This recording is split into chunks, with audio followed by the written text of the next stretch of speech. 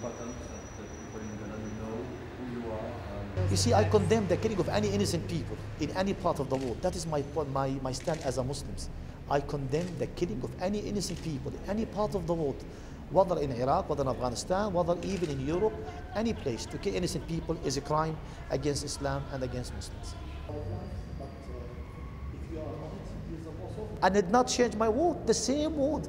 I continue to believe any jihad against any occupying forces. I believe, I support it. That's my duty as a Muslim.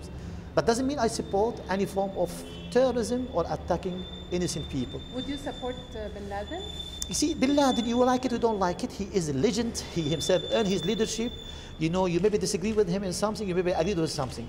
But Bin Laden, when he fought against Soviet Union, everybody support him. When he fight himself really against, America now, people don't want to support him. So either we have, double standard, or he has double standard.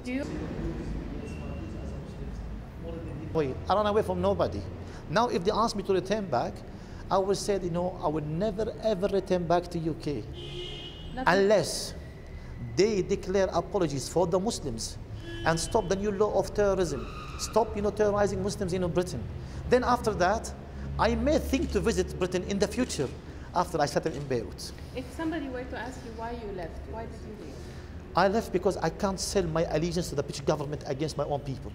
I cannot, and I will not, and I must not consider the British forces in Iraq to be friendly forces. I believe there are enemy forces there, and the Muslims there have the right to resist. The same thing in Afghanistan, the same thing, to resist the Israeli occupation in Palestine or South Lebanon. That's what I believe.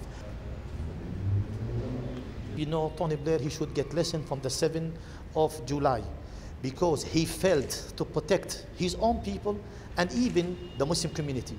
The better for him to resign and be a respected person or withdraw his forces from Iraq and change the new law of terrorism. Muslim community in Britain, the most peaceful community, they all live in harmony. There is no need to dictate on them and divide to rule them. No, unite all the Muslims together. I think we will live in harmony with you, the way we lived for the last 20 years there.